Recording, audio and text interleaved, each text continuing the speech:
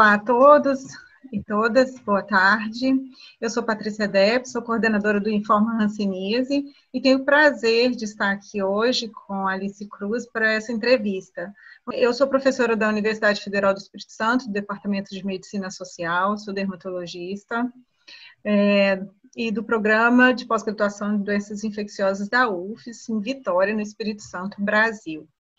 E tenho o prazer de convidar a Cruz, que é relatora especial das Nações Unidas para a eliminação da discriminação contra pessoas afetadas pela Hanseníase, com larga trajetória como pesquisadora em Hanseníase, tendo também sido professora na área de Direito. Então, Alice, boa tarde, muito obrigada por ter aceito o convite. Bom, vou fazer a primeira... Vou fazer a primeira pergunta. Esse bloco nós vamos falar sobre as ações da relatora e o papel da Relatora Especial da ONU para a Eliminação da Discriminação contra as Pessoas Afetadas pela Hanseníase e seus familiares, e falar um pouco desse trabalho, da visita da relatora no Brasil, quais foram as situações mais preocupantes e quais são as ações recomendadas pela Relatoria Especial para diminuir a situação da discriminação contra as pessoas afetadas pela Hanseníase e seus familiares no Brasil. Alice, você está com a palavra agora. Obrigada, Patrícia. Boa tarde a todas e todos no Brasil. Muito obrigada pelo convite que a Patrícia me fez. Eu também estou aqui a torcer para que a internet não falhe. Pode sempre acontecer, mas enquanto conseguirmos ir conversando, melhor. Então, como a Patrícia referiu, eu sou neste momento, ocupo o lugar, é a primeira vez que existe um mandato nas Nações Unidas para a eliminação da discriminação relacionada com a Hanseníase. Tivemos uma grande conquista este mês, porque o mandato foi inicialmente criado em 2017, teve início no final de 2017 e, portanto, estava previsto para terminar já este ano, em novembro deste ano. Contudo, também pelo processo de conquista, de conscientização entre os Estados-membros sobre a Hanseníase ser efetivamente uma questão de direitos humanos, porque quando eu comecei este trabalho, a maioria dos Estados considerava que a Hanseníase era puramente uma questão de saúde, que tinha que ser resolvida pela Organização Mundial de Saúde e que, portanto, não fazia muito sentido estar a trabalhar o assunto no Conselho de Direitos Humanos. Ao fim destes 2 anos e meio, a perspectiva dos Estados mudou. Hoje em dia compreendem bem porque é que a Hanseníase também é uma questão de direitos humanos e não apenas uma questão de saúde pública e decidiram prolongar o mandato por mais de 3 anos. Então, eu neste momento estou a sair, digamos, de um processo de 2 anos e meio de muito trabalho, muita luta, porque inicialmente o ambiente era bastante hostil e neste momento acho que temos condições para avançar mais e temos 3 anos pela frente. Enfim, isto para me apresentar um pouco também, para entenderem um pouco o que é isto, o mandato das Nações Unidas para a Hanseníase, dizer que eu tenho uma relação de muitos anos com o Brasil, eu fiz parte do meu trabalho de campo de doutoramento, fiz justamente no Brasil, onde vivi por muito tempo e depois assim, continuei sempre a regressar, então tenho um carinho muito grande pelo Brasil e estou muito feliz de estar aqui hoje com a Patrícia, que também é uma grande amiga. Da sua visita aqui no Brasil, você teve em visita no Brasil recentemente e já liberou seu relatório. O que você viu aqui no Brasil quanto à questão da discriminação contra as pessoas afetadas pela Hanseníase e seus familiares? E quais foram as suas recomendações? Bem, então, isto para dar um pouquinho o contexto, os mandatos das Nações Unidas têm vários métodos de trabalho à sua disposição. Um método importante são as visitas oficiais aos países. Obviamente que eu, como relatora, posso visitar qualquer país para fazer algum trabalho com as organizações ou uma conferência, o que seja. Mas há uma visita muito particular que só pode acontecer se for feita a convite do governo. O governo convida-me, na qualidade de relatora das Nações Unidas, para fazer uma visita e avaliar a situação e também fazer recomendações. Então isso aconteceu em maio de 2019, mas eu só apresentei agora o relatório, porque só apresento uma vez por ano ao Conselho. Uma novidade importante da renovação do mandato é que agora começarei a apresentar também relatórios à Assembleia Geral das Nações Unidas em Nova Iorque, que é importante para a Hanseníase ter esse espaço. Muito bem. Então, o relatório está aí, está em inglês. Eu sei que há algumas pessoas interessadas em fazer uma tradução de qualidade, então espero que em breve também exista uma versão em português. Eu devo dizer que, enfim, eu estava a pensar outro dia no relatório que fiz sobre o Japão.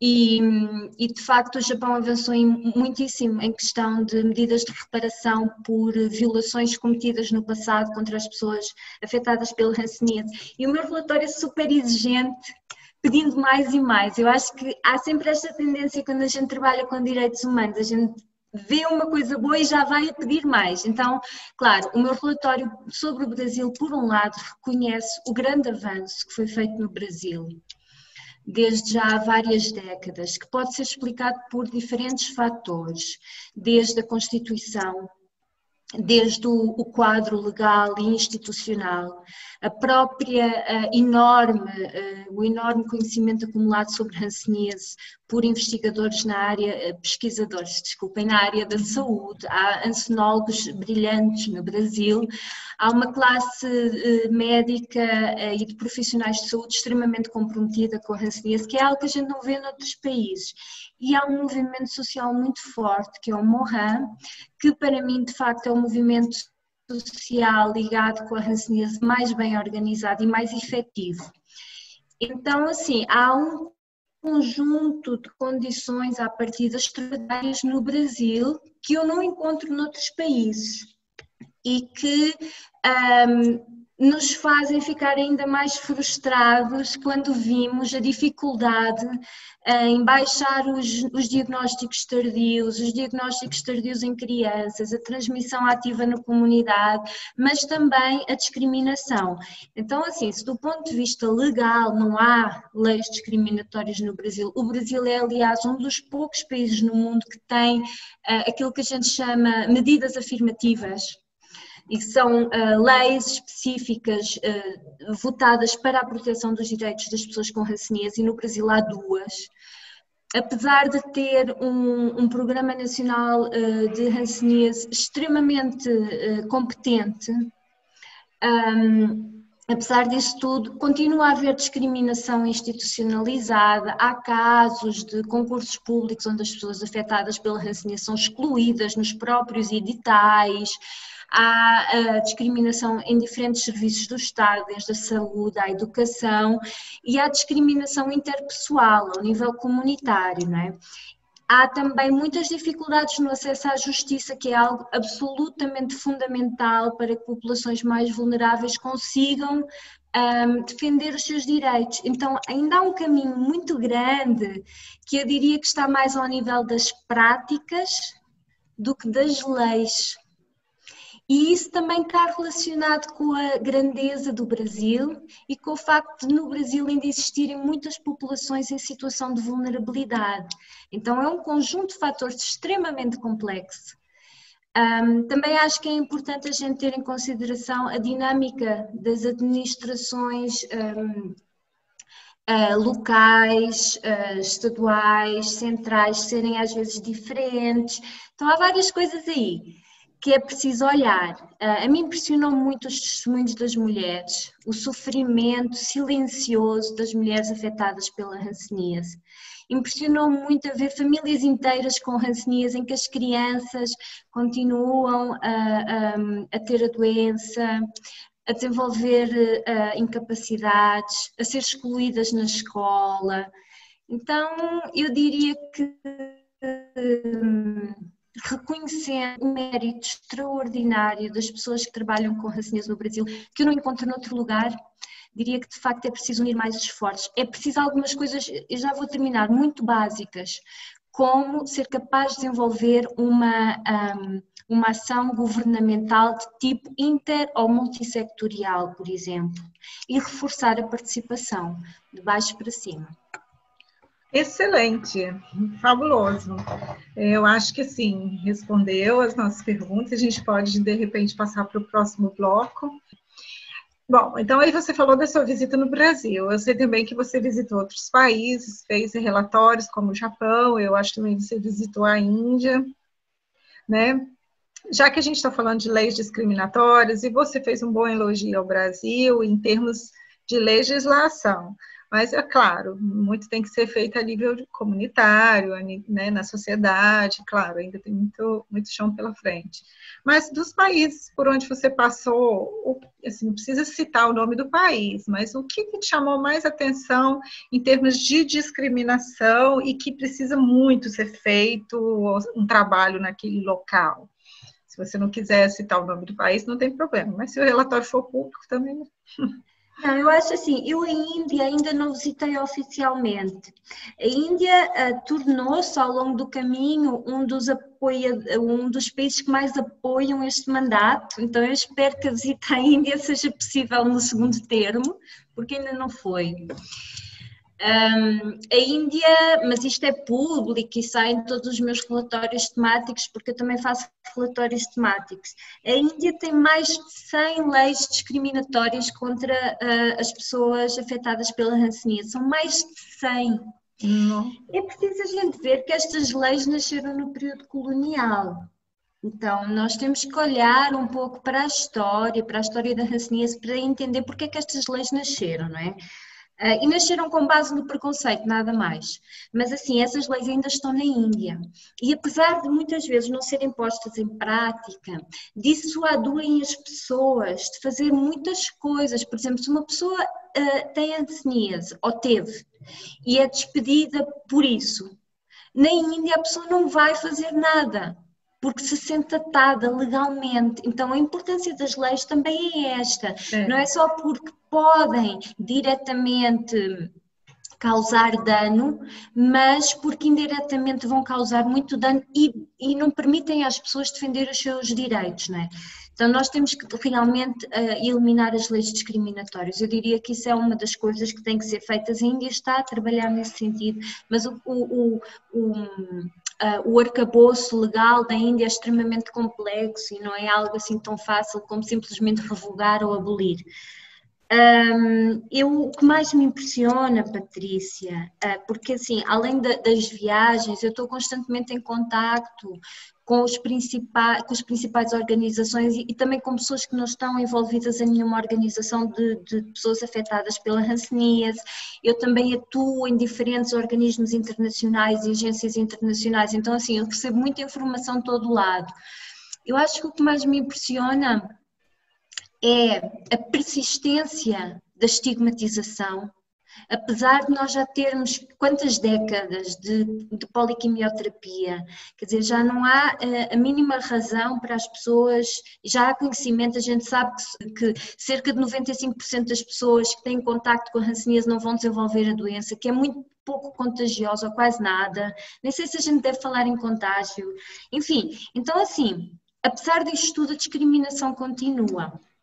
Então, justamente por isso uma abordagem de direitos humanos é fundamental, que possa atuar na eliminação de estereótipos, que são esses estereótipos que mantêm a estigmatização, mas que também que vá atuar nas causas sociais da discriminação, porque a tudo isto está ligado o facto desta ser uma população muito marginalizada, ou seja, que pelo estigma também ficou com menor acesso à educação, a trabalho digno, a uma série de coisas que garantem igualdades de oportunidades, mas também de resultados. E para terminar, acho que uma das coisas que mais me magoa de saber que continua a acontecer é o profundo sentimento de desespero das pessoas que têm hanseníase.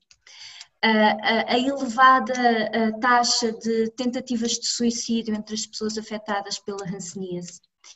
E a gente tem que ver que isto não é um problema de saúde mental, isto é um problema social, porque é o estigma que está a fazer com que as pessoas percam a vontade de viver. Portanto, o estigma, de uma certa maneira, mata, não é? Então, eu acho que isso é muito impressionante para nós. Bom, excelente, muito obrigada pela sua participação. Eu acho que você trouxe para nós aí uma mensagem com tudo que você passou para nós. A mensagem que fica é realmente a gente precisa trabalhar no combate ao estigma e discriminação, e o seu trabalho, né, com essa importância toda que a gente vem vendo aí nos últimos anos. Bom, eu agradeço e a gente vai para o próximo bloco, tá bom? Ok, Obrigada. tá bom.